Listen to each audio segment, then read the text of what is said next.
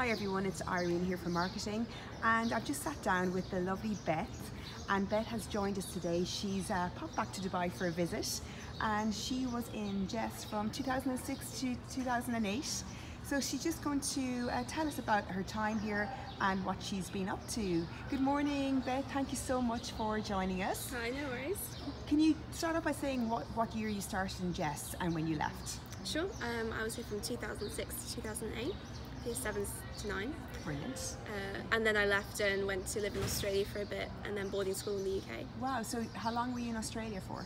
4 years. Wow, what part? Sydney.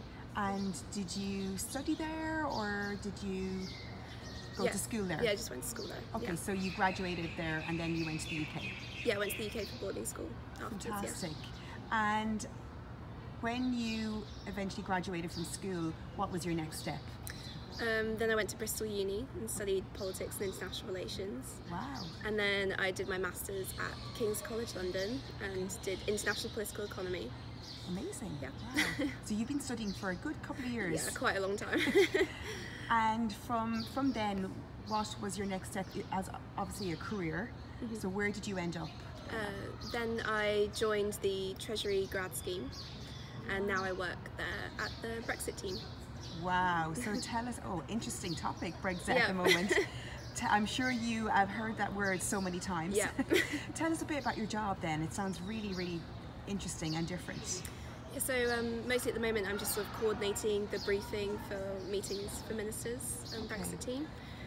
And yeah, it's just a lot of ad hoc work at the moment. At the moment, you must be in a situation where nobody knows what's happening. Yeah. Yeah. So, yeah, what do you think is going to happen?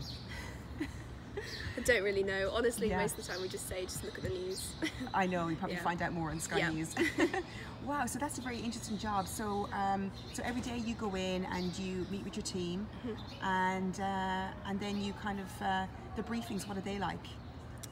They can be quite hectic.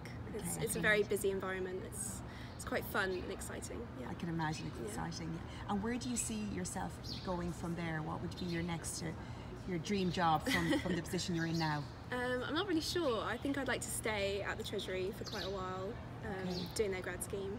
But yeah, maybe at some point coming back to live here. Yeah, you were saying you miss Dubai. Yeah, I really miss it. What do you miss apart from the sunshine? Yeah. What do you miss? Obviously your family are here. Yeah, it'd be nice to live near my family with the warm weather. I can imagine. Things, yeah. You're not a fan of the rain? No, not at all. And just talking about JESS again, I mean, I know you have fond memories of the place. Is there any memories that you can remember that you enjoyed, and also maybe a favourite teacher?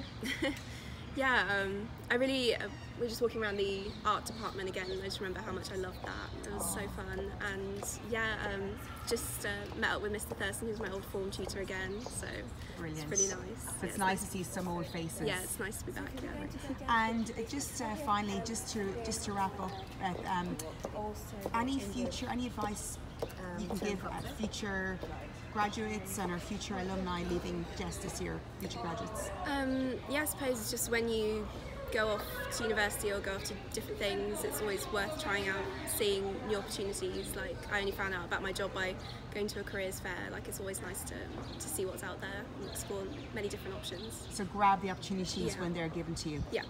Fantastic. Thank you. That's great advice. Thank you so much, Beth, for joining us, and good luck with Brexit and everything. Thanks.